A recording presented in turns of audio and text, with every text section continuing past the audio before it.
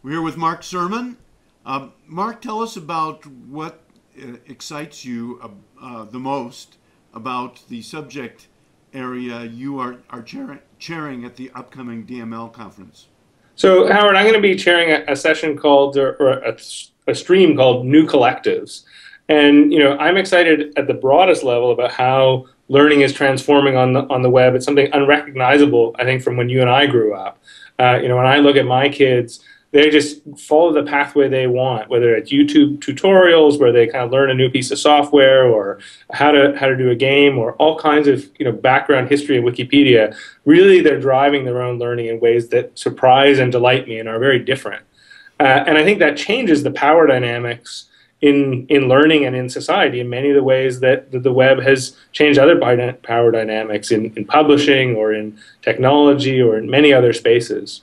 And so what we want to do with this New Collectives stream is look at that connection. So how have the power dynamics changing, or can they change for the better in learning?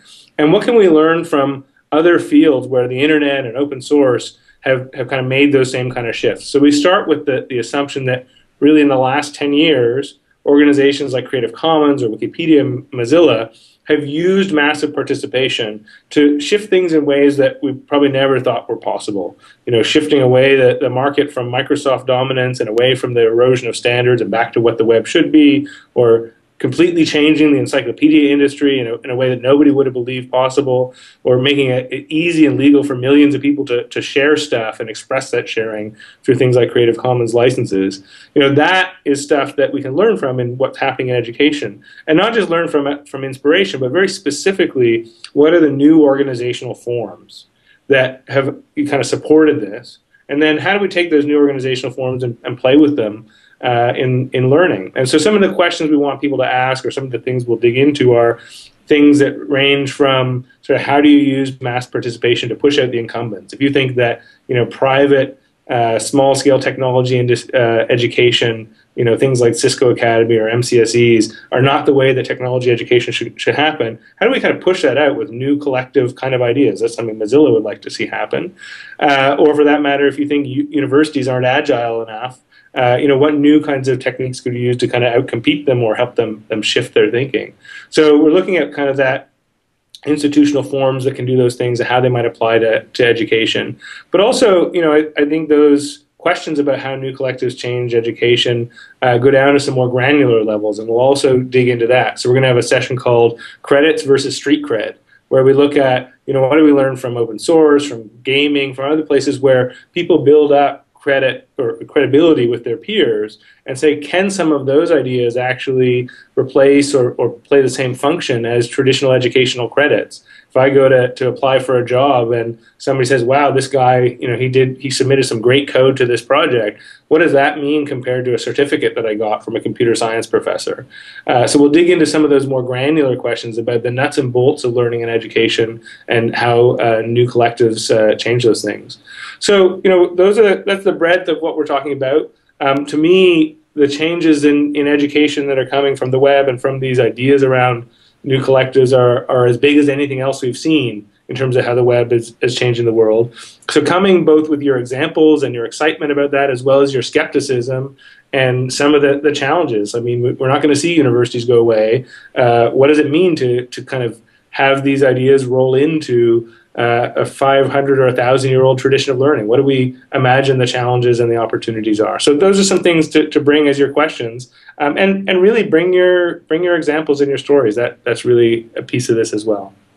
This is tremendously exciting to me, Mark. I see the problem or the challenge of new institutional arrangements, and I use institutional in the broadest sense, as being really the missing third element. We've got, what, 5 billion mobile phones?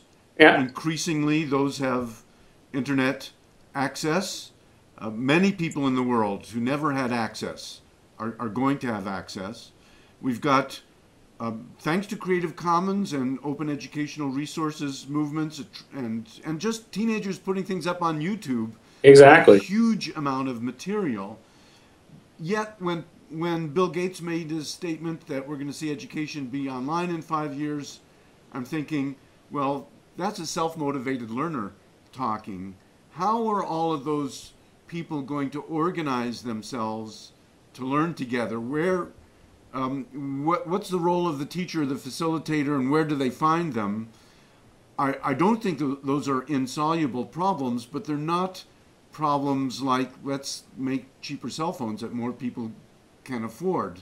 So institutional questions are sometimes thornier than technical questions, and I'm delighted to hear that you're going to be tackling this. Good luck with it. Thanks very much. And I'll just say one last thing. I agree, and I think it's probably one of the funnest topics to dig into. And you know, one thing that got me turned on to these questions about digging into these hard problems, a couple of years ago, I helped with something called the Cape Town Declaration for Open Education. And it was a time where really we were all excited about the new rise of open educational materials that you mentioned. And that's been a tremendous boon, especially for self-learners, as you say. But the thing that the people who worked on that with me helped me learn, which I think is really at the crux of this, is if we think about the elements of learning, you know, we need open content, we need those open resources, we need the network, but we also need a kind of different kind of pedagogy, a different kind of learning, and also, you know, different kinds of assessment and accreditation. And so really, as we get to institutional stuff, we start to look at those questions exactly as you say, the teacher, the teaching method, the institution, the ways of proving you know what you know. That's exciting stuff to play with. Thanks, Mark. Thank you, Howard.